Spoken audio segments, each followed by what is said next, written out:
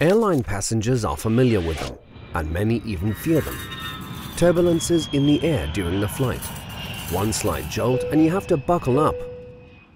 However, these irregular motions do not just occur in the air. One can identify giant vortexes on satellite images of the ocean. The ocean is filled with these and many smaller vortex motions that are referred to as turbulence. Turbulence is extremely important for the ocean circulation, which in turn affects numerous climatic conditions such as precipitation, evaporation, and CO2 distribution, and thus impacts the climate as a whole, in the ocean and on land. Ocean currents permanently decay into smaller and smaller vortexes. Hence, the ocean is in fact a sea of vortexes in which even the tiniest of these turbulent motions can affect the largest ocean currents. Nevertheless, to date, many fundamental aspects of these dynamical processes in the ocean remain largely unexplored. It is the goal of the researchers participating in the Transregio project, Energy Transfers in Atmosphere and Ocean, to change this. They are in particular examining the instabilities from which the turbulent motions arise in order to be able to create more consistent climate models.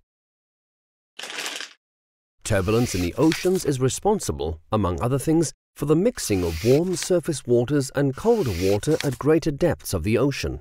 During this process, different forms of energy are permanently converted into each other.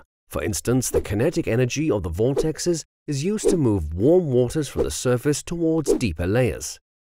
This downward transport of warm and therefore lighter waters consumes energy, just like it costs you energy to push down a light ball floating at the surface.